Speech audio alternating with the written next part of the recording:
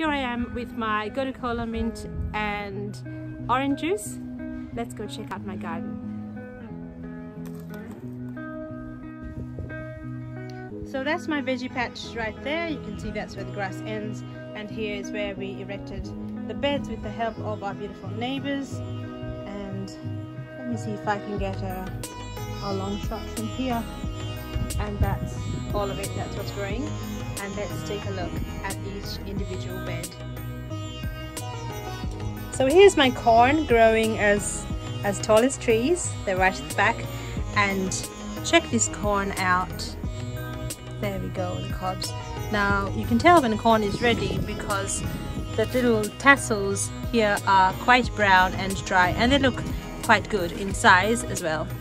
I will make a separate video tomorrow and I will show you how I harvest the corn and when you know it is quite right.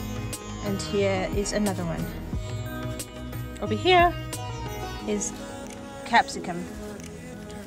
Got a lot of capsicum growing. Jolly's going to help me. There it is. They all start out green. Yeah. And then because they lose the chlorophyll, then it turns into the different colors, and you can harvest them when they are the different colors. That means fully ripe, or as soon as you get your first yield, you need to harvest them. They do when the chlorophyll reduces. Yes. And you need to harvest them quite soon, the first few ones, because they're quite close to the ground and they are the most prone to the pests. And of course I don't use any chemicals in my garden, so no artificial chemicals, pesticides and herbicides. And you can see I've had to take a lot of care and attend to these plants almost daily to ensure that they are healthy. I've got a concoction of chili garlic and vegetable oil which I spray on these, and they're due for another spray. These look pretty healthy. Over here lots of flowers, which means lots of fruit. A purpley black capsicum over here. And we've got a purple one right here. So Purpley black. what have we got here, Geordie? Okra. We've got okra, and in Sri Lanka they call it ladies' fingers. So that's them because they look like fingers, little stubby things. What is the word for it? Ladies' fingers. Bandaka is the word. Bandaka. Right. So it takes a long time to grow these plants. So they took forever to grow from 2 or 3 inches to this tall, which is about 2 feet. And I'm super happy with these because they're now hardy and they look really healthy, and they've already started producing lovely ladies' fingers for me. And we got One. now we got the fastest growing plant in Australia, tomatoes. Tomatoes.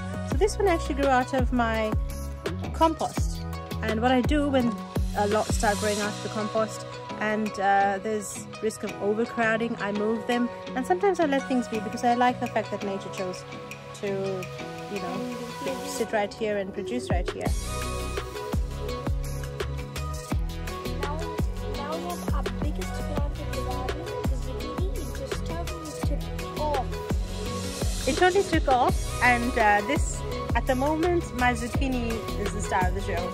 So we've got a lot of zucchini which I've shared with my neighbors and friends.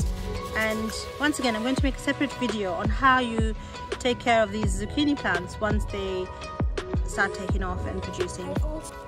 Once again, I've got random tomato plants growing, and some will make good Christmas gifts, and the others I will move to a place where they can be a bit more productive with a bit more space. Chilies now.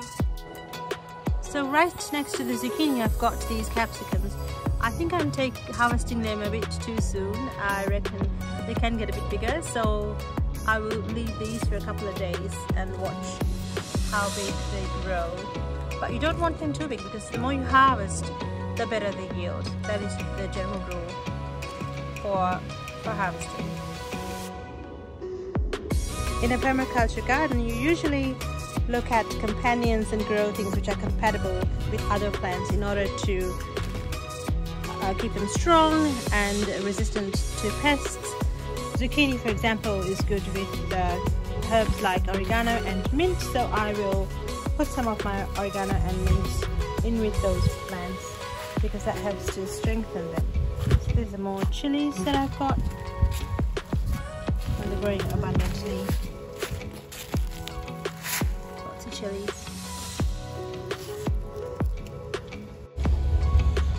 So this is my pumpkin patch right here, and I've got a bit of a shadow on it because of my phone. I've got lots of butternut pumpkins growing, and that's one, that's two, and there's another one. So wherever you look, there's little baby pumpkins, and they're such a delight to watch grow. I've also got cucumbers here, which I've been harvesting. They're the small Lebanese cucumbers. There's a pumpkin, and there's another one right there. So awesome. This is so cool. Over here I've got a lot of random things growing, and these, almost all of these came from the compost, and they were in the veggie beds and I transferred them here because they have more space here. That's lettuce, that's a tomato plant, and Reichlok here, that's nightshade. So even between my plants, the weeds that grow are generally edible.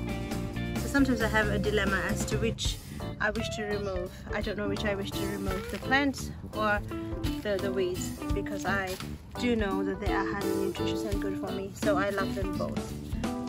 I've got another zucchini plant growing here, and this is going to produce heaps of zucchini for me too. As you can see, zucchini. And more strawberries.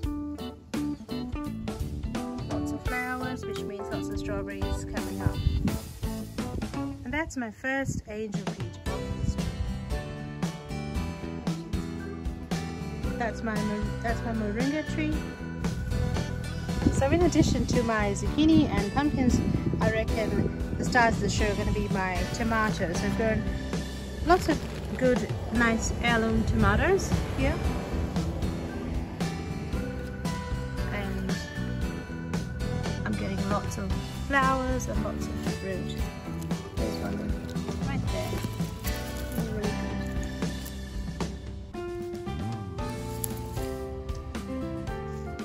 good. Cherry red, red fig, yellow pear, and lemon drop, and beautiful names like that, and everything is growing abundantly.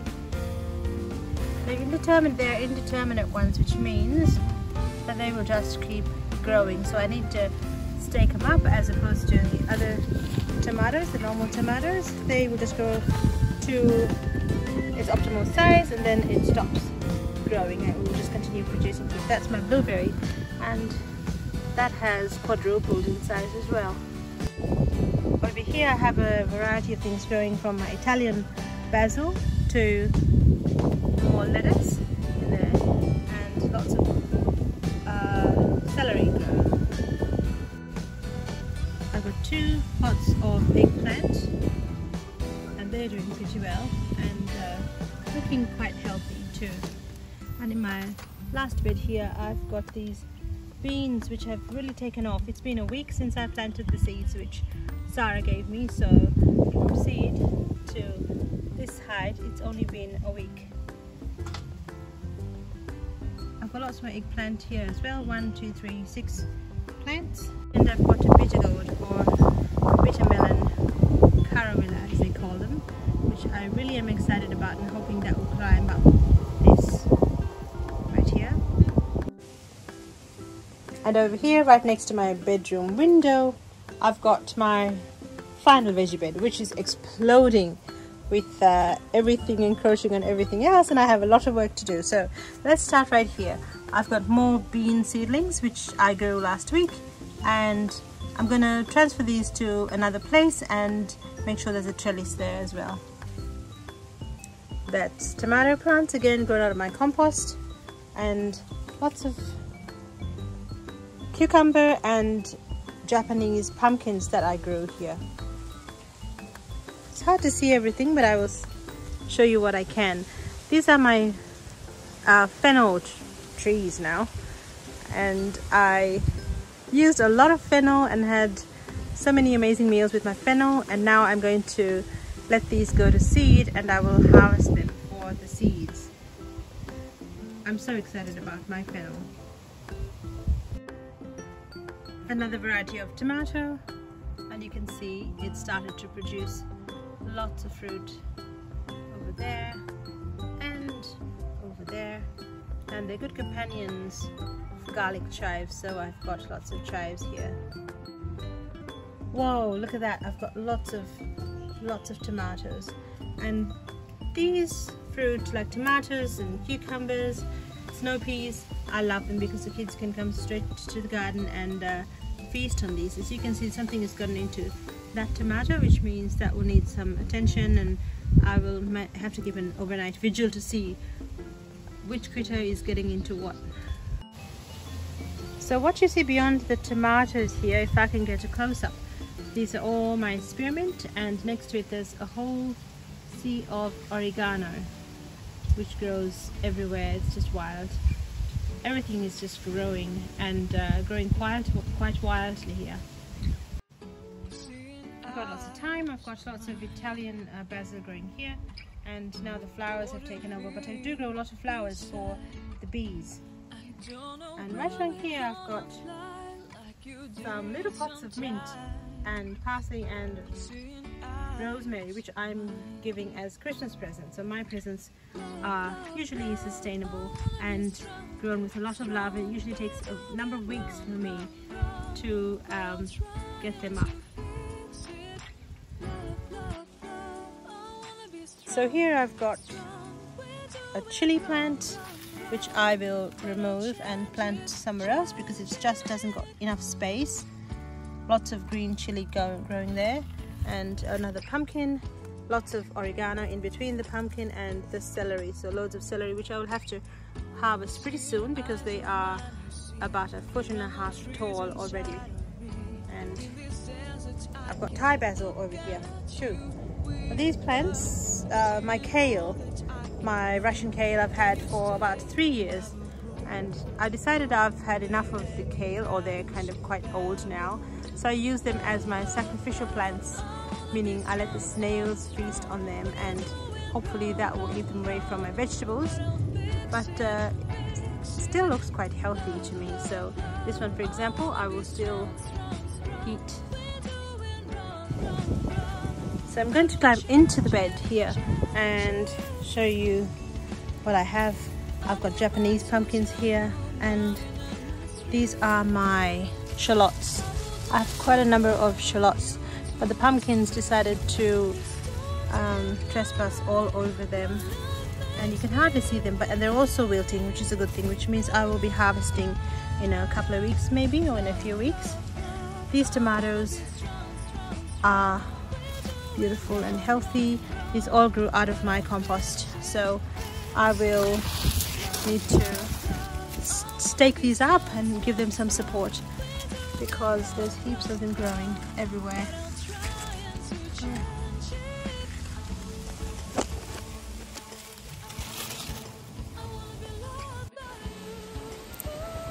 So that's about it for me from my beautiful organic Saaraketha. I'll see you in my next video, and I will show you lots more soon.